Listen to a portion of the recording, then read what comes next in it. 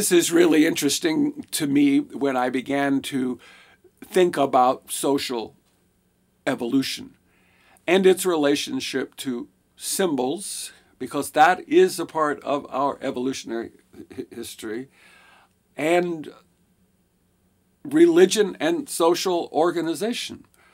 I mean, this is kind of the stuff you heard in school, perhaps you've long forgotten, but actually it's really interesting when you stop and think about it. And so what we really mean now is the various eras of human existence, as in the Paleolithic, the Neolithic, breaking into the Bronze Age, Late Bronze Age, Iron Age, and then sort of bleeding into what we call the Dark Ages, not really so dark,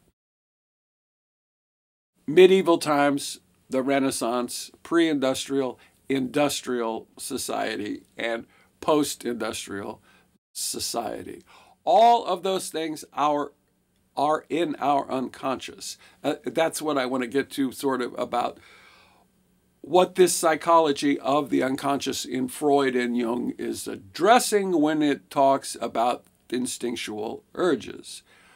So we have to learn about the Paleolithic and how that is structured going into the Neolithic, and how that is structured, and the Bronze and Iron Age, and what changed. So let's talk about that. I want you to imagine a valley with hills around, like the plains of the Serengeti or some other aspect without a trace of human beings.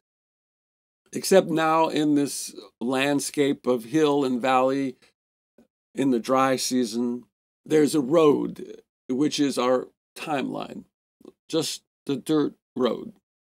In our fantasy, just to illustrate these different periods of human development, we're going to say that the road is 10 miles long. And where we're standing now, our perspective looking at the road and the valley and the hills is the present, now. And then as we look way, way, way to the horizon, where the road fades around the side of the hill, we're going to start there. We're going to call it 75,000 years ago. So this is going to be the late Paleolithic time, 75,000 years ago. When you imagine that, what you get is that from 75,000 years ago to now in the present, 84% of that time was lived in the late Paleolithic era. 84%, which on our time scale would be 8.5 miles of our 10-mile journey is Paleolithic. And when we talk about the different ages, I think it's very helpful. I think of them as actually different lifestyles, so that the Paleolithic is the hunter-gatherer lifestyle. And in the Paleolithic, human beings lived in the original human situation, which is the band of human beings. Hunter-gatherer bands. That is the lifestyle. Now, as we go through the ages, it's also important to remember that each of the lifestyles we're going to encounter in each of the ages still continues to this day. You could say, yes, of course, we still discover human bands living on islands in the jungles with a hunter-gatherer Paleolithic lifestyle. But you could say that aspect of living is still in my life, still in your life. We have our band. We have our bubble, that group of people who is closest to us. And the Paleolithic band is a group of human beings of somewhere between 20 and 50 individuals. I've always called it 2 families plus hangers-on make a band.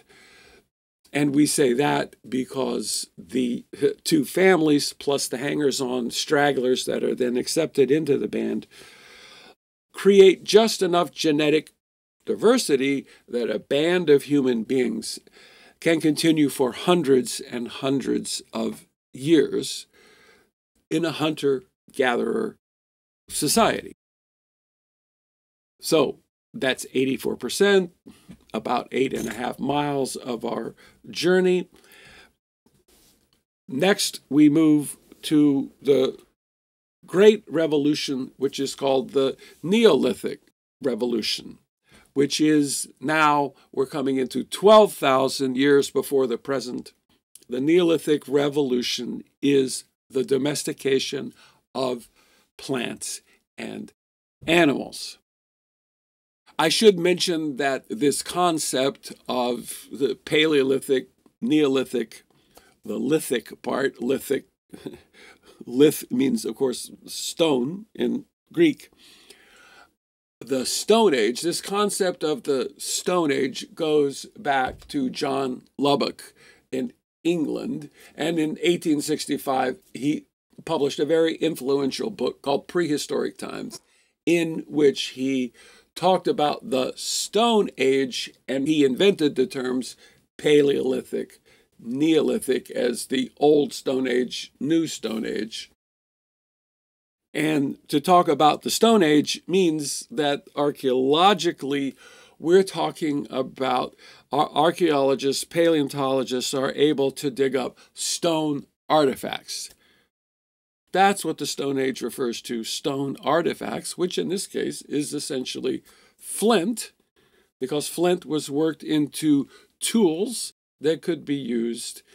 And then occasionally the most fantastic stone you could find, which was obsidian, which is essentially volcanic glass. We know that there were extensive trading networks for obsidian, which made better knives, better arrowheads, and that's the Stone Age.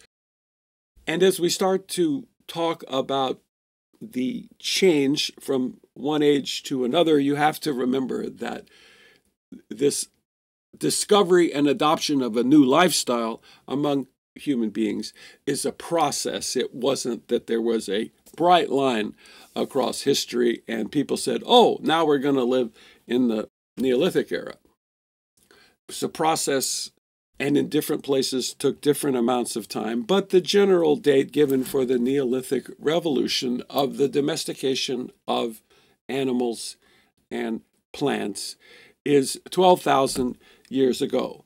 About that time, the hunter-gatherer lifestyle changed to the possibility of a more settled existence. So if we think of Paleolithic people as living in human bands, we think of Neolithic people as living in villages. And that domestication means that if it's plants and crops, it's a village. If it's herding of animals that are domesticated, then it can be a nomadic tribe. It's not exactly a village.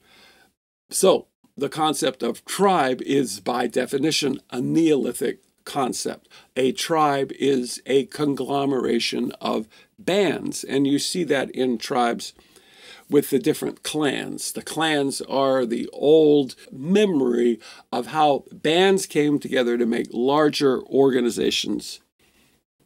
And I should say that in my own research, my hypothesis is that I think of each age as having to do with the carrying capacity, as it's called, of the environment, which is essentially how many people can live in the same place at the same time and still have enough food to eat.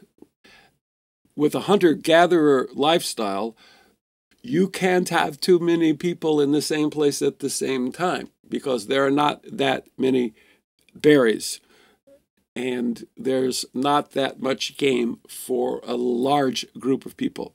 Smaller groups of people, as I said, up 20 to 50 can live within a region and sustain demand by hunting and gathering. So the Neolithic Revolution, because you're domesticating plants and growing your own crops, now you have a situation where 200 or so people can live in the same place at the same time. It's an exponential growth from the 20 to 50 of the band. The 200, let's say, to 500 of the village can live in the same place at the same time.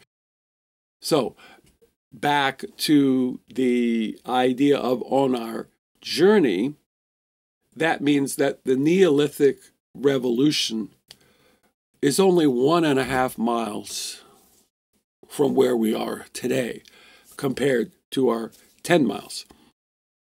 Because really now you have to move to about 5,500 years ago to the next revolution, which is called the Bronze Age Revolution, 5,500 years ago, in the ancient Near East. In other words, what we call ancient Sumer was the beginning of the first city. And the revolution is essentially metallurgy. We move now from stone tools and implements that archaeologists can find to the first metallurgy and the secrets of metallurgy.